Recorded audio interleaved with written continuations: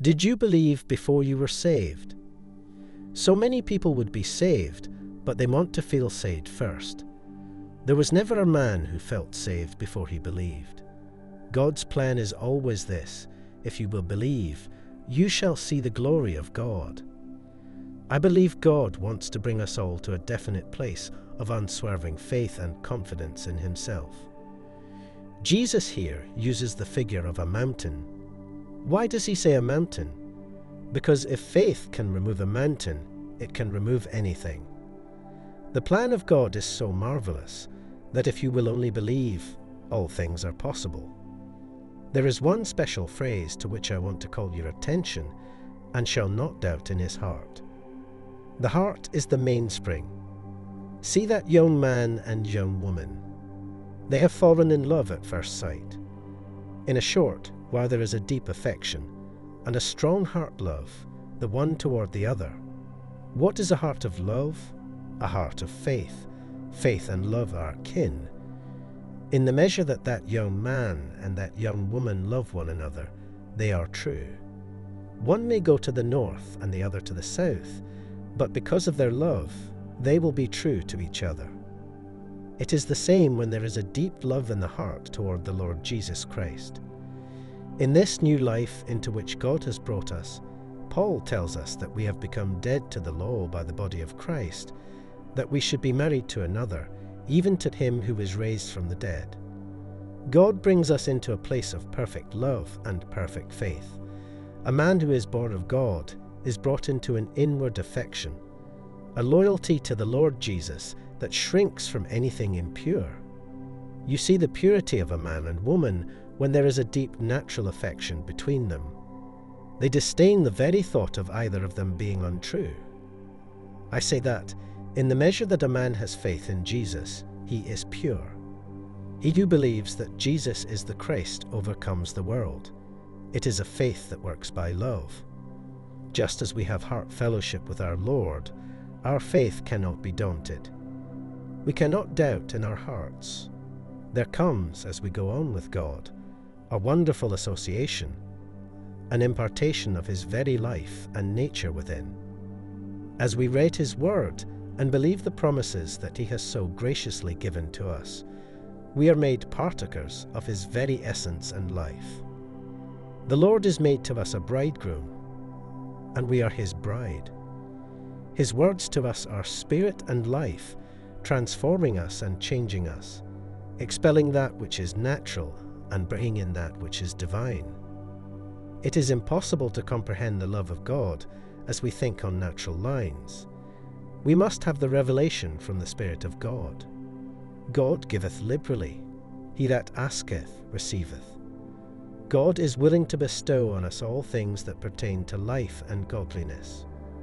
Oh, it was the love of God that brought Jesus, and it is this same love that helps you and me to believe. In every weakness, God will be your strength.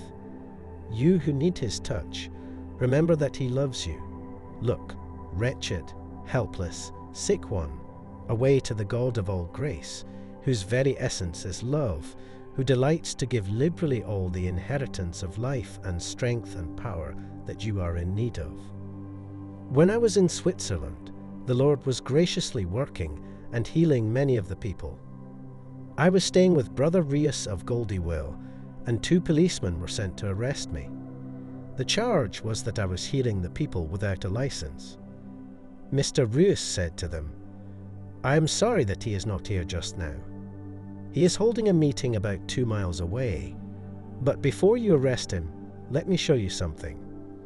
Brother Rius took these 2 policemen down to one of the lower parts of that district, to a house with which they were familiar, for they had often gone to that place to arrest a certain woman who was repeatedly put in the prison because of continually being engaged in drunken brawls.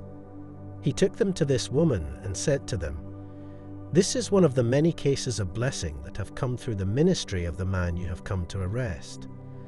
This woman came to our meeting in a drunken condition. Her body was broken, for she was ruptured in 2 places.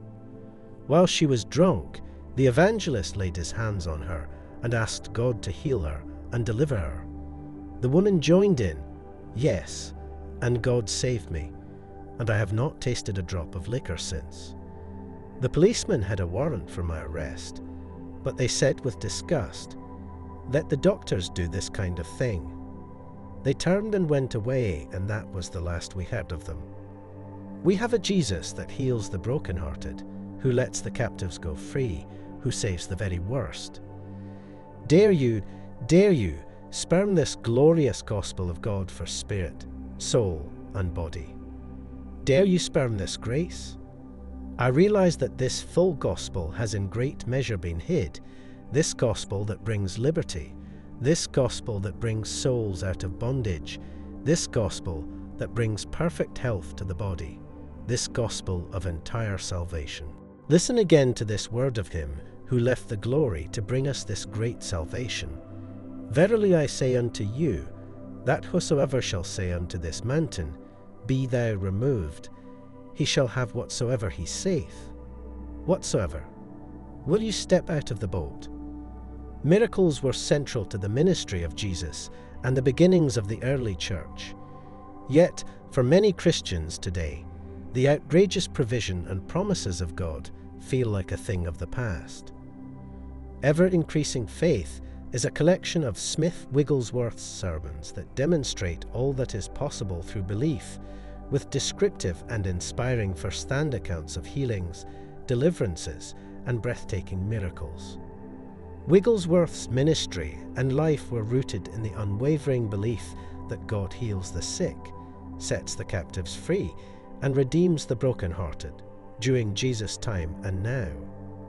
A plumber-turned-evangelical-preacher, Smith Wigglesworth, 1859 to 1957, had a radical encounter with the healing power of God. One of the pioneers of the Pentecostal revival, Wigglesworth traveled the world preaching the gospel and healing the sick. Through his ministry, thousands were saved, hundreds were healed, and 14 people were raised from the dead. Known as the Apostle of Faith, Wigglesworth's formula was simple. First, read the Word of God. Second, consume the Word of God until it consumes you. Third, believe the Word of God. Fourth, act on the Word. In this compilation of sermon transcriptions, the reader will find first-hand accounts of miracles and healings, reflections on God's goodness and power, a faith-filled voice that passionately loved God, a challenge to live a life led by the Spirit, assurance that a life of ever-increasing faith is possible for all. Ever-increasing faith invites the reader on an incredible adventure to trust in God's power to heal and to live a life guided by the passion, creativity, and love of the Holy Spirit. Thank you for watching Harp.